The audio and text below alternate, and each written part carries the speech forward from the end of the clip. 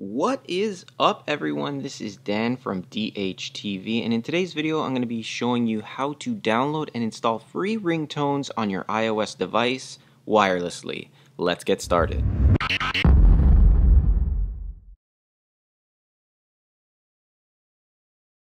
Alright, so for this video, we're going to be using a free application called Zedge. They basically give you ringtones and wallpapers and things like that for free. I've been using them for a really long time, and it's always worked on all kinds of devices. And what's awesome now is they allow you to sync with iTunes wirelessly. Now, before we can actually do that, we do need to set this up, and that takes a little bit of time. We will be needing to connect to iTunes via the USB/Lightning or 30-pin adapter.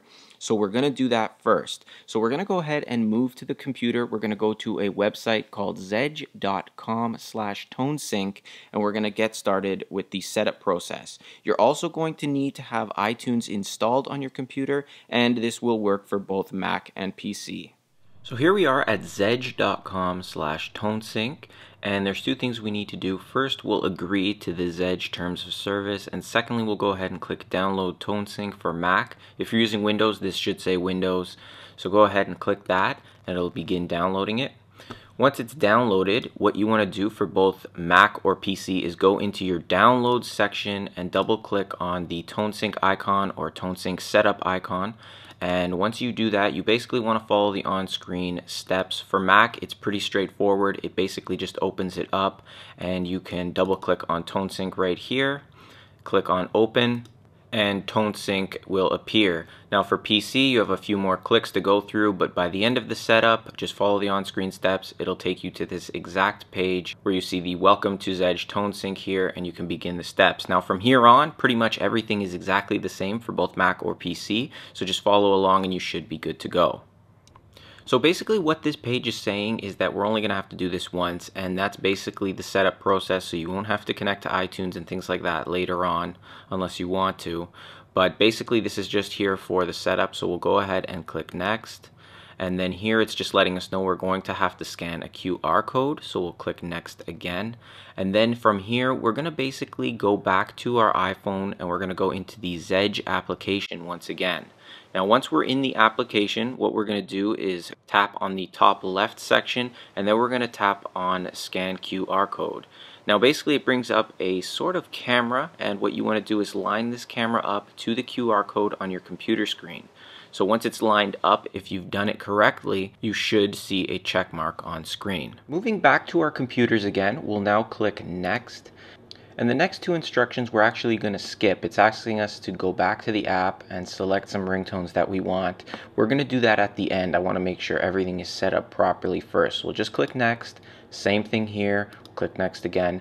Now it's asking us to open iTunes. So if you haven't installed iTunes, go ahead and do so. I'll leave you a link in the description down below just in case you don't know where to get it. So once you've done that, click next. It's going to ask us to connect our iOS device to iTunes, so go ahead and do that. And you can see that at the top here it's sort of syncing everything with my iPhone, and you should see iPhone, iPad, or iPod Touch up here depending on what device you're using. And going back to the instructions, we'll click next, and as you can see it's basically telling you the same thing, that your iPhone is connected or your iPad or iPod Touch. There's one thing that the instructions don't mention that I would like you guys to check and make sure. Go here at the top left where it says music or whatever it may say. Make sure you have tones listed in that drop down menu. If you don't, you want to go to the top where it says iTunes. You then want to go to preferences, and in this section here you want to check the tones section. Make sure that's checked. It wasn't for me, and if it's not checked, things are going to be a little bit more difficult for you. Going back to the instructions now, we'll select next once again, and this is the sync over Wi-Fi section. So basically what we want to do is go back into iTunes and select our device at the top right. And from this page, we basically want to go to the options section, and we want to select sync with this iPhone over Wi-Fi. Now yours may say iPad or iPod Touch, but basically you want to select this section, the second one. So we'll select that, and basically what this is going to allow us to do is download and sync our ringtones without having to connect to iTunes via USB. Everything will be done over our Wi-Fi connection. Now the next step, if we go back to the instructions and click next, is going to ask us to select the Tones tab from iTunes. So we'll go ahead and do that. We'll move back to the instructions again and click next. And now it's going to say mark the sync tones checkbox.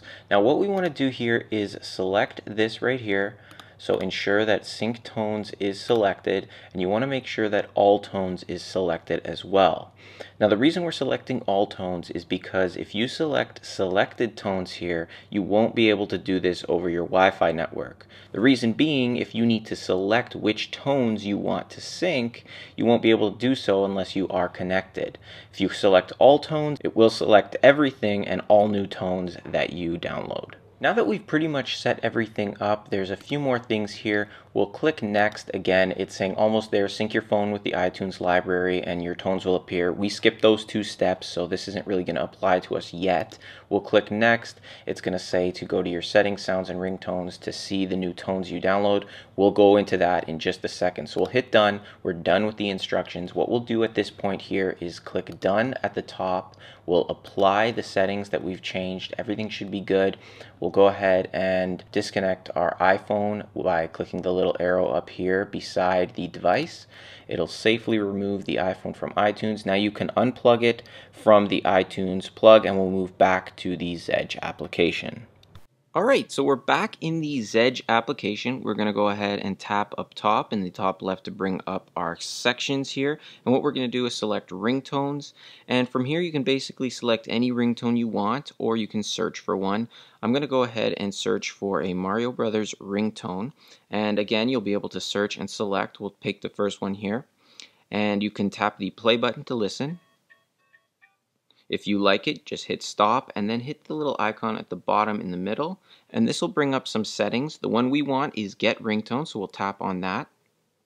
And you'll see it's sending ringtones to our iTunes library. So now while it's doing that, we're going to go back all the way to the front page here. We're going to select again the section here that brings up the different categories. And from here we're going to sync with iTunes, so we'll tap on that. You can see it's starting iTunes Wi-Fi sync. Now if this is your first time, which it most probably is, then you'll get a prompt, and the prompt is basically saying that anytime you sync, it's going to not only sync the new ringtones, but pretty much everything on your iPhone, because it is a wireless Wi-Fi sync. So if you've added things like other applications and stuff like that, it's going to sync it up with your iTunes, and you just want to keep that in mind while you're doing this.